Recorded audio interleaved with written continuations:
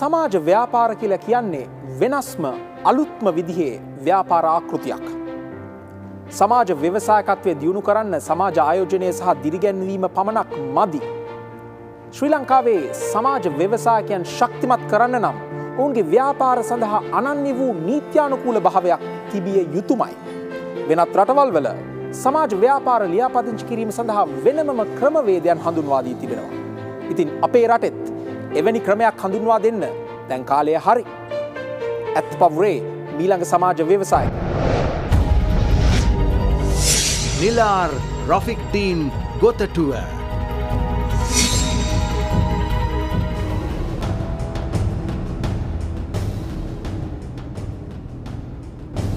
අයිබෝවන් ගෞරවනීය Ăth Pavura සමාජිකයන්ගෙන් අවසරයි. මගේ නම නිලාර් රෆීක් ඩීන්. මම ආවේ ගොතටුව ප්‍රදේශයෙන්. මම දැන්ටමත් ව්‍යාපාර කටයුතු වල නියැලෙමින් පවතිනවා. මගේ බිස්නස් එක තමයි construction service providing and cleaning service providing. ඕක මම provide කරන්නේ ex-prisoners लाई වෙන socially vulnerable people लाई use කරලා. ඒක සමයි previously මම start කරද්දි මම ඒක දැනගෙන හිටියේ නෑ ඒකට මෙච්චර value එකක් තියෙනවා කියලා. මම කරන්නේ එහෙම දෙයක් කියලා. But thanks to some good people I know how to do this and get today I am going to present my product, which is a mosquito repellent fabric conditioner, fabric softener actually. This has the characteristics of a fabric softener as well as it acts as a mosquito repellent.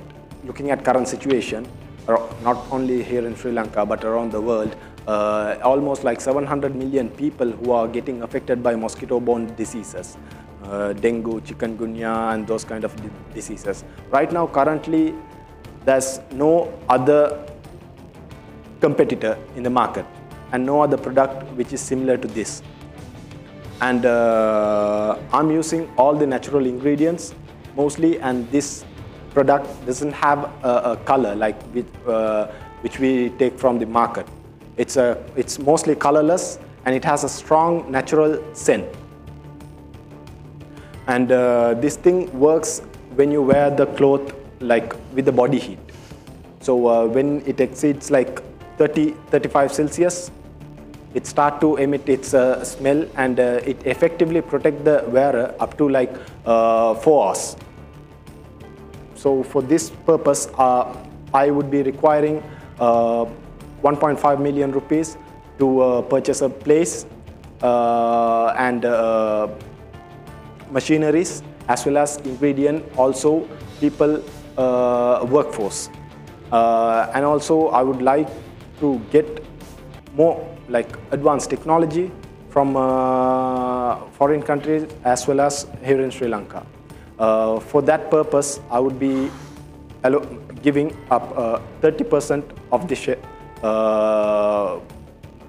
equity from the company. What's your background? Actually, I recently finished my degree in business, as well as I did my advanced level in bioscience. So then you had an inclination to start this, or how are you working somewhere?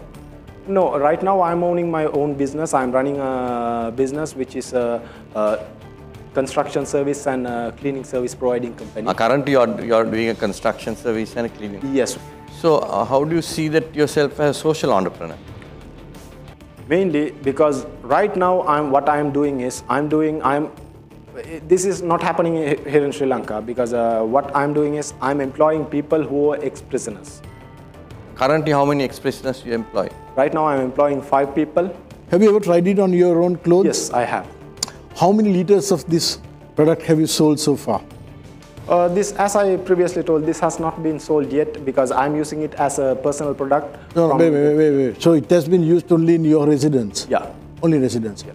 You are not allowed, or you are not marketed this or put it into some place where a potential customer can buy it and then use it on his own fabrics? You have not done that? Not yet.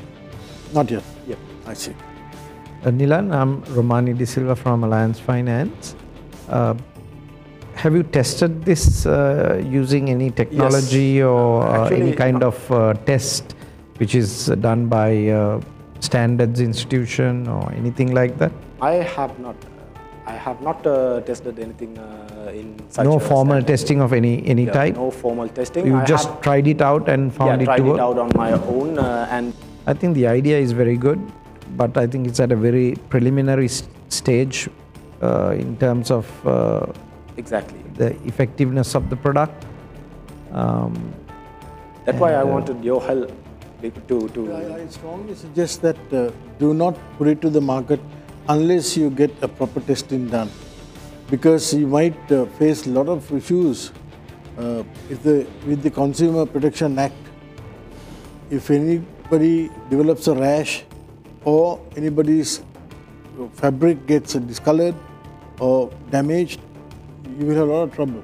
So please test it before you put it to the market. Done. Since you don't have a product that we can even discuss, I'm not willing to invest. I don't know about the others. My name is Harsha Purasinghe. I want to add one more thing to that. This program or this project is about social entrepreneurs.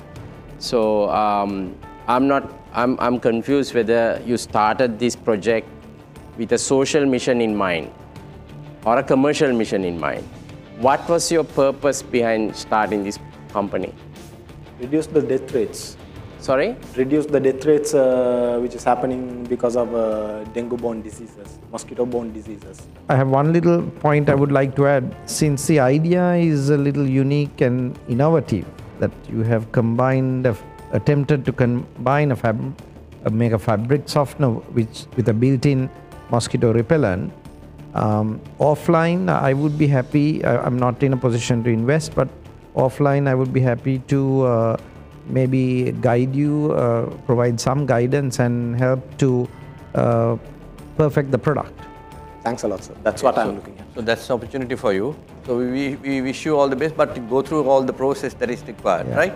Definitely. Okay, all the best to you. Thanks a lot. Thank you.